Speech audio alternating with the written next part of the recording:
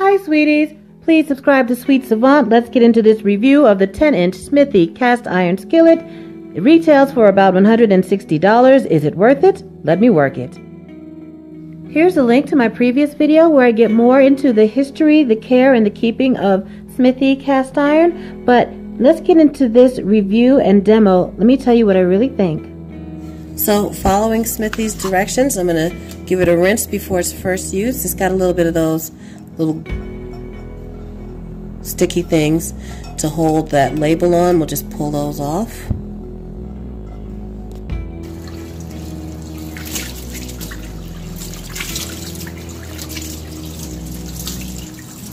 Take that out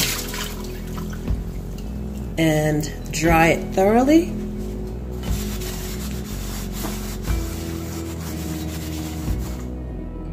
And I'm going to rub it with a little bit of oil, but before I do that, I noticed that there are a couple of little defects in this pan, and I'm going to recommend to my friend that he let the manufacturer know that it came with some defects, just in case he has any problem with it later.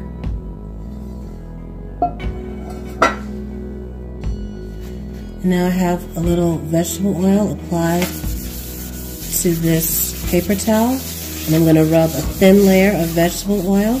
This is canola oil. And before y'all start talking, oh, canola oil is bad for you, I've got a video about that. I'll link it above, and you can decide for yourself. You can use any high smoke point oil with a neutral flavor if you like. A lot of people like flaxseed oil. A lot of people like to use shortening, which is honestly probably what your great-grandmama, great-grandfather, or whatever used on their old cast iron, and it worked just fine.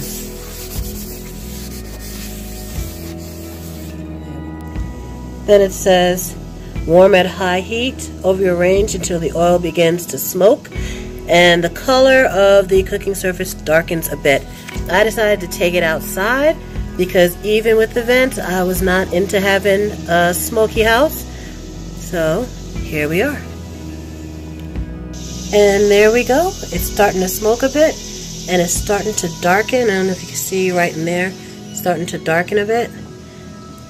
And we should be just about done with and ready to begin our first use. Now I've heard some folks say the best way to season cast iron is to cook bacon in it.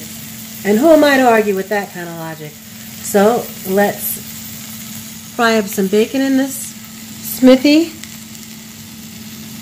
and start the seasoning process again. Now with cast iron, you don't have to crank the heat up to high to cook. Cast iron retains heat really well, so you want to cook at about medium, even medium to low.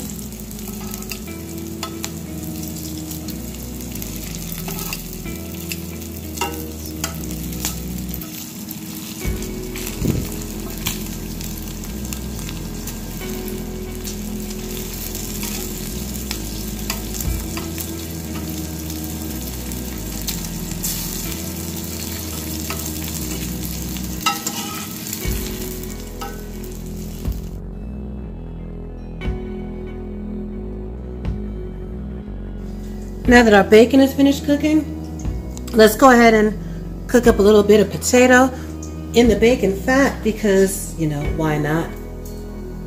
I steamed some potatoes in the microwave with a little water and salt just to soften. And there's already salt in that bacon as well. Let's get a little fresh cracked pepper.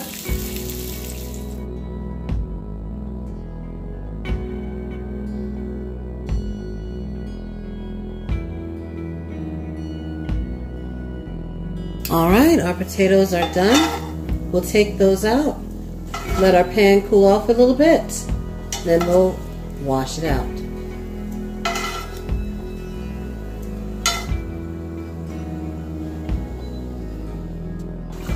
That seasoning I didn't finish washing the pan yet. But can you see that? Oops. The seasoning has come right off, so it doesn't have that pretty kind of copper golden look anymore. That's what I was afraid of. You know, when you borrow something and you return it even though you follow the directions, sometimes it doesn't look so good. And it'll still work well, but it's really disappointing. So this is the Smithey after first use. I just washed it and drying it thoroughly. And you can see some of the seasoning comes off. Now it does say not to worry if a bit of the seasoning comes off after a few, after your first few dishes. Building a mature base of seasoning takes time. All right, I get that, but it's just super disappointing to buy something and spend $160 on it and you use it one time and that's what you get. So, all right, my oven is heating so I can re-season this pan. And you can see it's not the washing that took the seasoning off because I washed the whole pan the same way. You can see the outline of the bacon where the seasoning has come off. So it's really the cooking. And I think that's, I mean, it's normal, but to me it's kind of like a little bit of a gimmick to put the seasoning on and make it look so like pretty and coppery, and then you use it one time and the seasoning just flakes right off. I mean, that to me is not a well-seasoned pan. Now the pan itself is still a good quality. I'm not complaining about the quality of the pan. I'm just, you know, a little disappointed in the seasoning, that's all. Now it says to take a tablespoon of oil, which we have here, and rub both sides of the pan. Here, I'll show you the directions. Our oven is already heating. It'll be at 475 too. Take a tablespoon of oil and wipe down, let's see, shortening of vegetable oil, any high smoke point oil, all over the surface area of the skillet, so front and back. So that's what we'll do.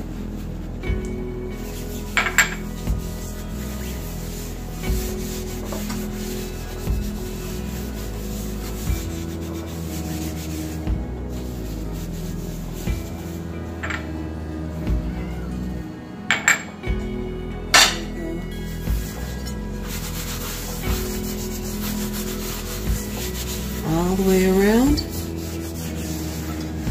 and then when our oven is hot enough, we'll put it in the oven. Of course, we'll wipe out any excess oil before we put it in the oven.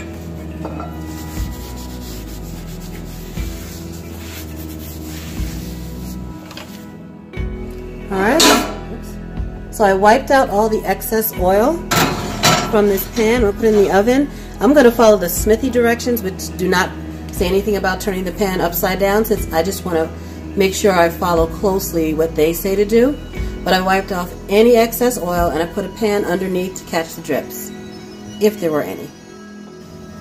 Alright, so our pan has been re-seasoned and cooled. Now I've got it over a medium flame. And I'm going to fry an egg. Let's see how the Smithey does with just frying an egg. I'm going to brush it with a little canola oil.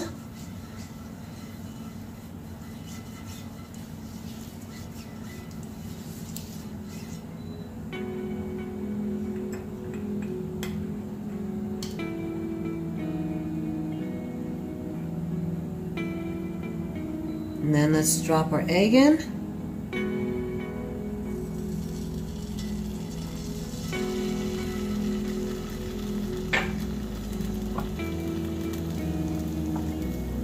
See how it does.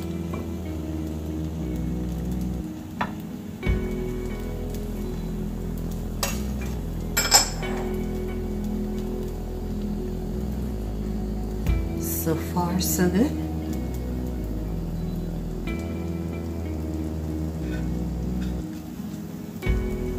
I'll leave it alone for a minute.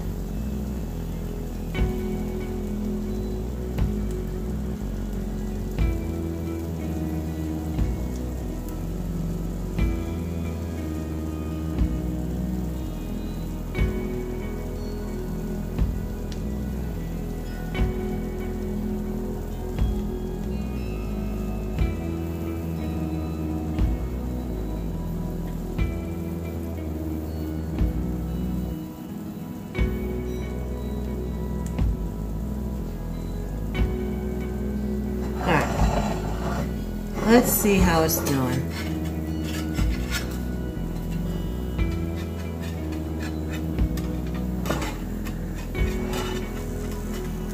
I gotta say, it's sticking pretty good there.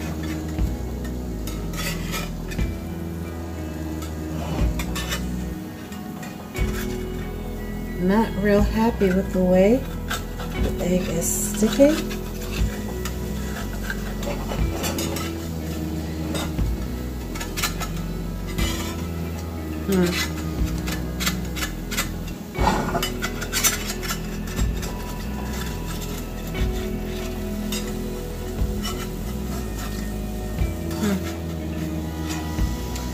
Well, that is not gonna work.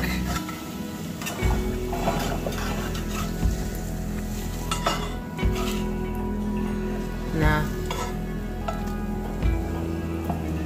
It's gonna need more seasoning than that to keep an egg from sticking. Well, folks, I think I would call that a failure of the egg test. It's a little disappointing. Again, you know, I would think that if you buy a cast iron skillet for $160, that right out the box, it should be non-stick.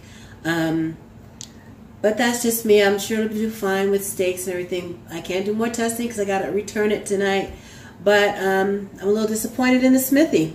So that's just my first look at the Smithey cast iron pan. So I washed the pan out again, and I'm drying it over a medium flame on the stove. And I noticed that there's a little water bubbling out from the sides of the pan from some imperfections in the pan.